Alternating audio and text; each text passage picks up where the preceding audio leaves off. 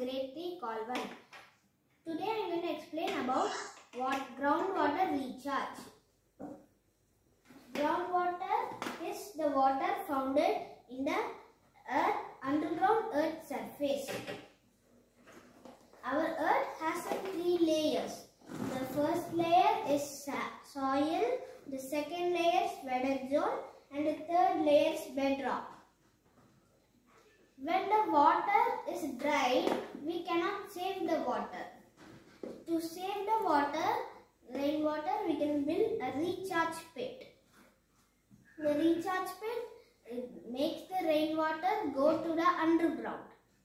To build the recharge pit, we should build a big hole. In that, now we should filter the water. For that, we should put rocks and big stones.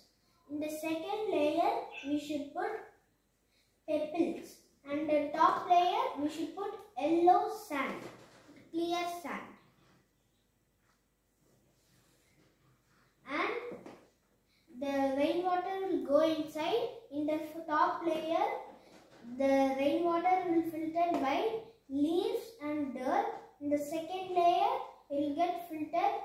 It should make sure the water is not carrying sand from the top layer. And it will go to the third layer. In it, it will filter the dirt and it will go and save to the underground water. We can save water like this.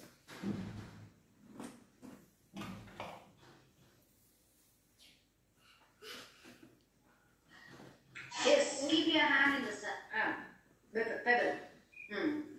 Wait, look at me.